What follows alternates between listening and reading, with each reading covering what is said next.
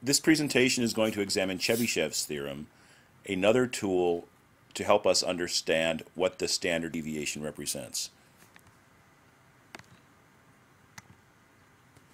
So our fundamental question is, what does a standard deviation mean? Or what does a standard deviation of 10 mean? So in our example here, we are going to assume that the mean is 100, and we are going to assume that the standard deviation is 10. For the sake of the discussion, let's assume that this is mu, or a parameter of 100, sigma, a parameter of 10, representing an entire population rather than simply representing a sample. The empirical rule can be used if the data set is normally distributed. As we saw earlier, if we have a bell-shaped curve, we expect 68% of the data to fall within one standard deviation of the mean, 95% of the data to fall within two standard deviations of the mean, and 99.7% of the data to fall within three standard deviations of the mean. But in general, it's not fair to assume data is normally distributed. In that case, we have to use Chebyshev's theorem, which says the following. For a k greater than 1, we expect at least 1 minus 1 over k squared of the data to be within k standard deviations of the mean. For k equals 2, we expect 1 minus 1 over 2 squared, 1 minus a quarter or 3/4 of the data to be within two standard deviations of the mean. What I want to emphasize is at least. For two standard deviations of the mean, we expect at least 3/4 of the data to be within two standard deviations of the mean. Recall for the empirical rule, it was 95%. So 95% of the data was within two standard deviations of the mean. That does not contradict Chebyshev, because Chebyshev says at least 3/4, and of course 95% is at least 3/4. For k equals 3, we have 1 minus 1 over 3 squared, 1 minus a ninth or 8/9 of the data. So for k equals 3, we expect at least 8/9 of the data to be within three standard deviations of the mean. In the empirical rule, we said 99.7%. Is 8/9 at least 99.7%? It sure is. So again, that does not contradict the rule that we did with the empirical rule. In our example, we have a mean of 100 and a standard deviation of 10. We are not going to assume normality. Therefore, we're going to use Chebyshev's theorem. So if we have k equals 2, we expect at least 3/4 of the data to be within two standard deviations of the mean. Mean is 100, standard deviation is 10, so we expect at least 3/4 of the data to be between 80 and 120. For k equals 3, 3 times 10, 3 standard deviations, 3 times 10 is 30, 100 minus 30 is 70, 100 plus 30 is 130. We expect at least 8/9 of the data to be within three standard deviations of the mean. At least 8/9 of the data should be between 70 and 130. So let's go ahead and change up the problem a little bit. And this time we're going to look at a chi-square 10 distribution. A chi-square 10 distribution is not normally distributed. I would like to have an approximation for the mean and for the standard deviation of a chi-square 10 distribution. To do that, I need a very, very large data set. The larger the n, the closer the statistics are to the parameters.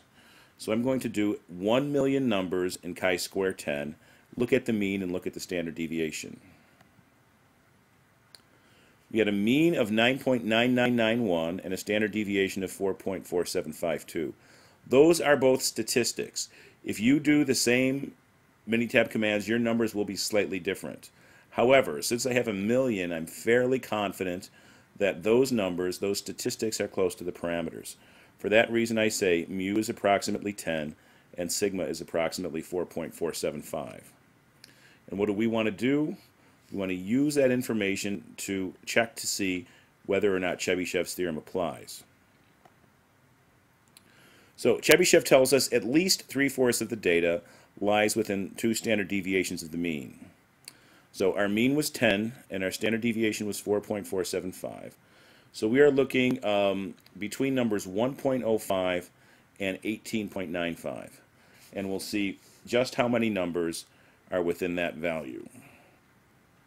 So our question, what portion of the data lies between 1.05 and 18.95? So we want to generate a sample from a chi-square 10 distribution. A million is too many to work with, so we're just going to use 10,000 numbers from a chi-square 10, and we are going to count how many of them are between 1.05 and 18.95.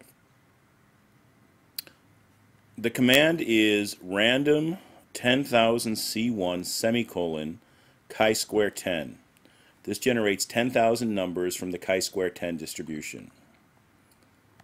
I want to put those in order, so the command will be sort C1, C2, and that puts those in order. And then our question is, how many of them are between 1.05 and 18.95? Looking at our list, the first number more than 1.05 is number 3.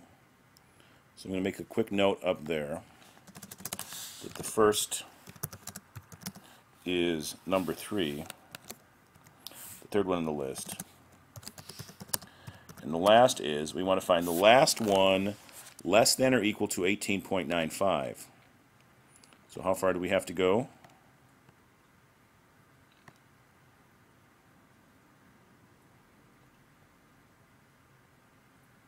To find out how far we have to go to get to 18.95.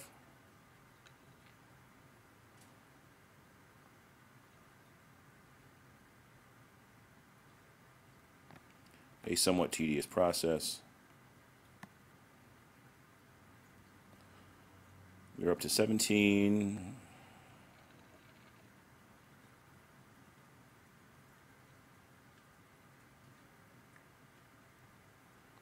Up to 18.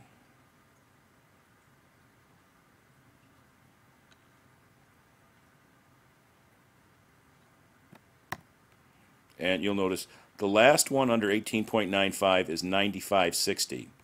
So the last is number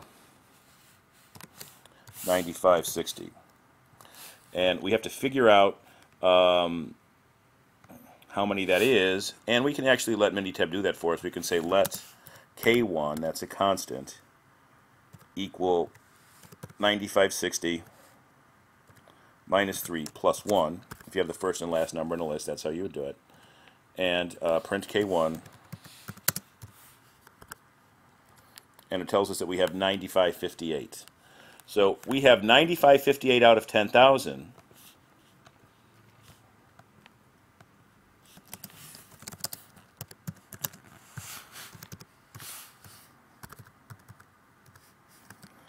Which is 0.9558. Which is certainly at least 3/4 of the data. So our first example, more than 95%, again, certainly at least 3/4 of the data, so it satisfies the conditions of Chebyshev's theorem. If we go to 3 standard deviations, that should be at least 8/9. At least 8/9 of the data should lie within 3 standard deviations. So 10 minus 3 times 4.475, 10 plus 3 times 4.475. So we need to see how many lie between negative 3.425 and 23.425. And looking at our data, you can see that there are no negative numbers. Our smallest number is 0.9610. So there are no numbers in the negative range. Now if we go up to the high range, we are looking for how many are in the area of 23 or higher. And there are a few, I believe, but we'll see just how few there are.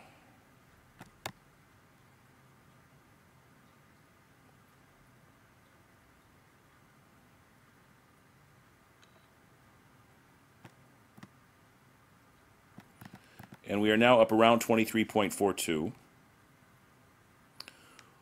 We wanted to see how many were more than 23.425. That'll be the bad ones, or less than 23.425. That would be the good ones. So as we go back, how many less than 23.425? 9,900. So we have 9,900, or 99%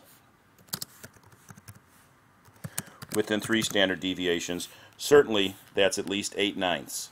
So again, this satisfies the conditions of Chebyshev's theorem.